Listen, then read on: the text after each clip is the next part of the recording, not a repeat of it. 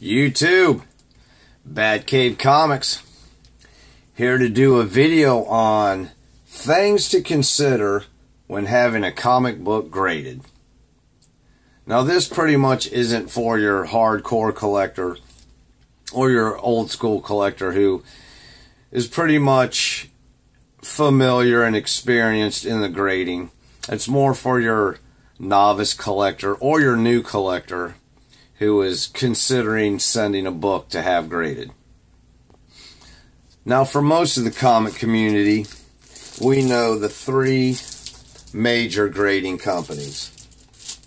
And that, of course, is CGC, which definitely is considered the top dog. Then we have CBCS, if you can see that. And we also have PGX. Now, to start this video off, I'm not here to tell you who you should send your comics to. That's a decision totally up to you. Each of them, I think, definitely serves a purpose and belongs in the collecting industry, comic collecting industry. Some offer different services than others, and I've sent books to all of them for different reasons. So that's definitely something that a decision you're going to have to make on your own. With that being said, I'm making this video to possibly help you make a decision whether you should send a comic in for grading or not. Now, I'm not going to go into all the different options that all these companies provide. It would just be too long a video. You're going to have to do your own research and see which company provides which service. Obviously, they all, offer grading. So if you're a new collector and you're considering sending a book in to have graded, I feel the first and most important consideration that needs to come into mind is if you really want to have that comic graded. And that is for your own reason and your own reason only, no matter what the value is. And we'll get into that as the video goes on. But for an example, I have Marvel Team Up, Spider-Man and Wolverine, Punisher War Journal #6, and also Marvel Comics Presents Weapon X. Now, all three of these books are not what you call super key high value dollar comics. The reason why I sent these books in, first of all, the one straight in front of you, Punisher War Journal, that is just a cover that I have always loved ever since it came out. So that was the main reason why I sent that book in to have graded. No other reason. And of course, I wanted a 9.8. And that brings up another point that you need to consider when having a book graded, is that comic's condition something you're going to be happy with. But the main reason these three books I've had graded were because I just love the covers of all three of these. And that's pretty much it. For no other reason, really. Except, of course, wanting to preserve the comic itself. So I think that's pretty much the most important decision, is if it's something you want to have graded for your own reason and your own reason only. Alright, moving on. I'm going to slide a few of these out of the way.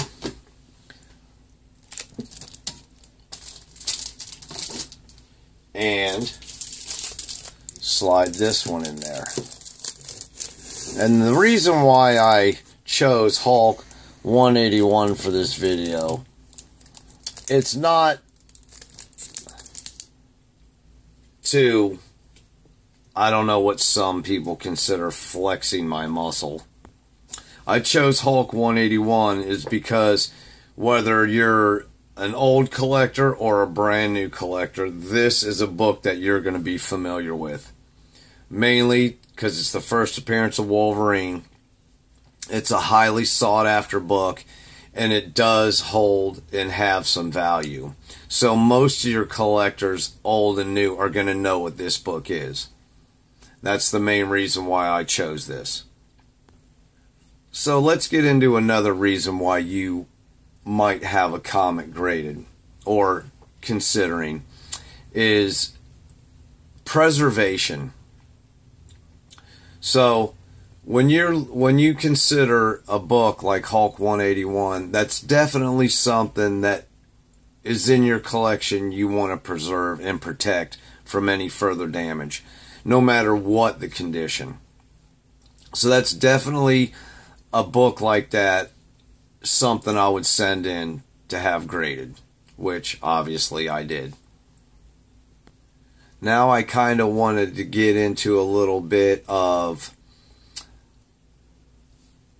if your comic is worth sending in to have graded. Well, that all depends.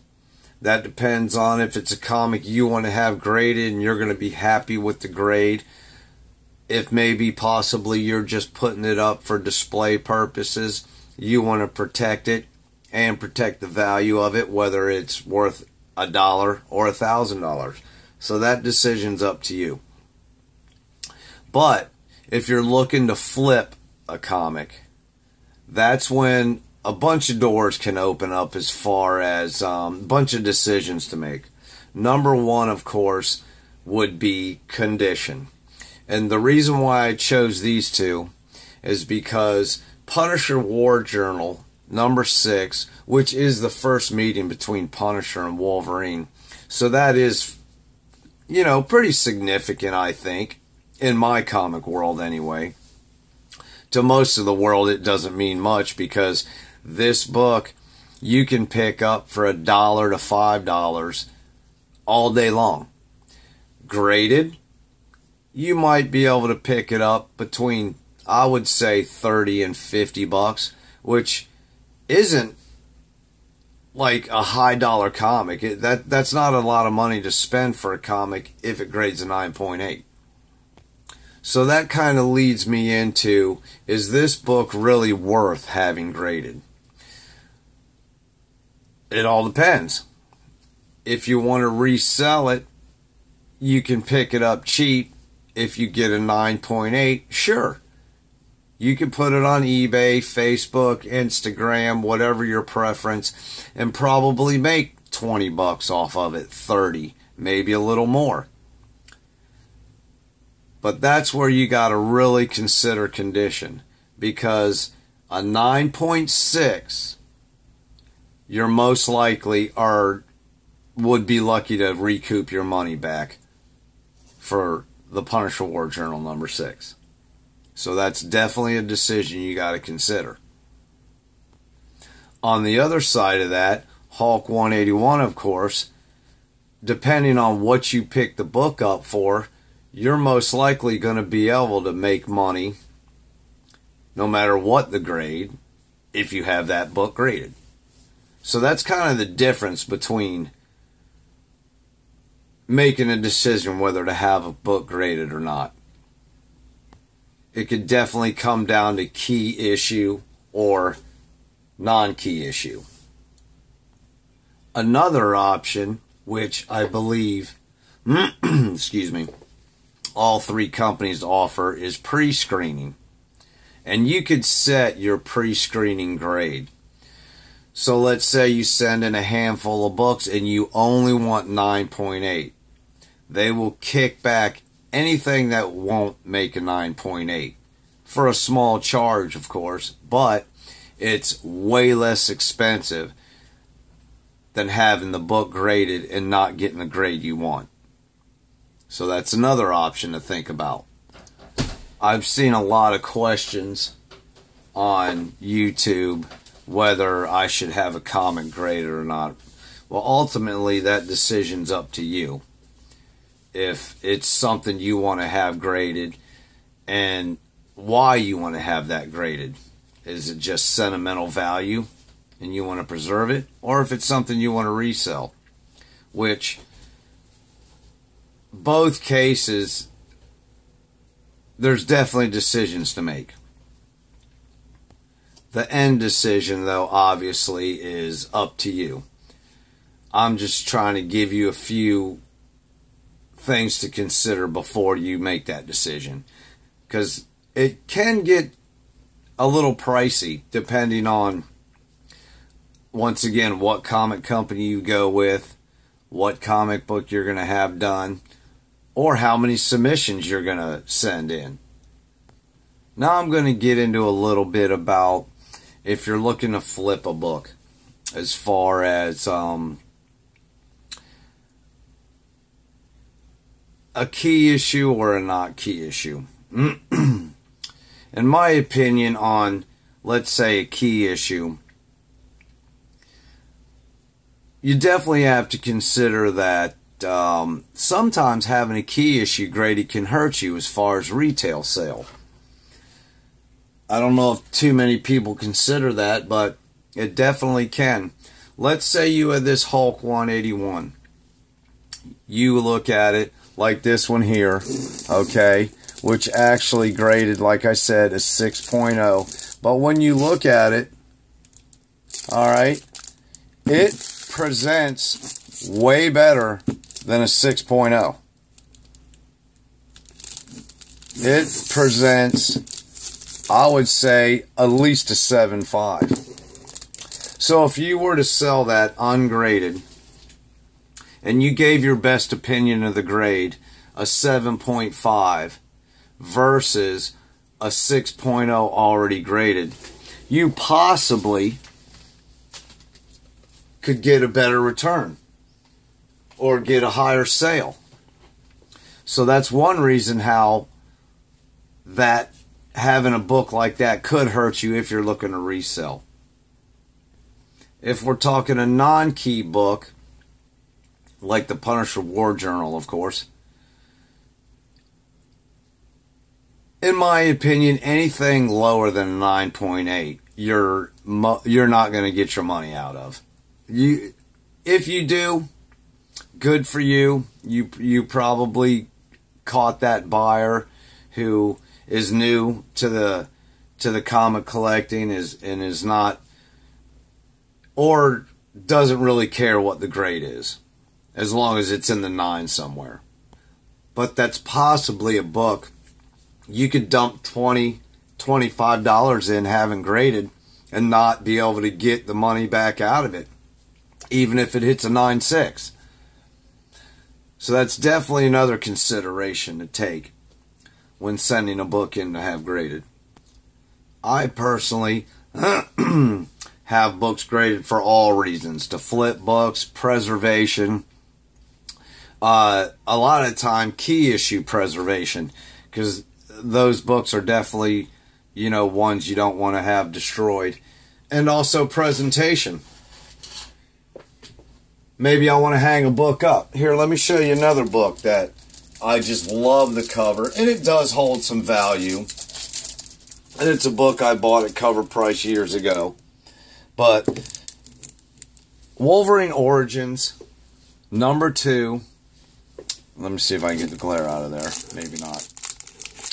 Canadian flag variant. Fantastic. Freaking awesome cover. And the main reason why I had this graded, not to flip, but to preserve and display. So that's another option on having a book graded. This thing is just killer. I had a few of these. Both graded 9.8, sold one, kept one.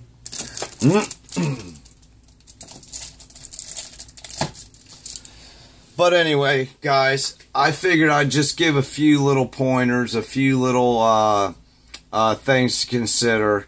I know it wasn't much. Video's gone on for 15 minutes. So I really appreciate you guys stopping by, checking my video out. If you like it, sub me up, hit the like button, leave a comment. Love to hear your guys' opinion, your views, why maybe you would have something graded, why maybe you wouldn't have something graded. Anyway, thanks again. Batcave Comics, out.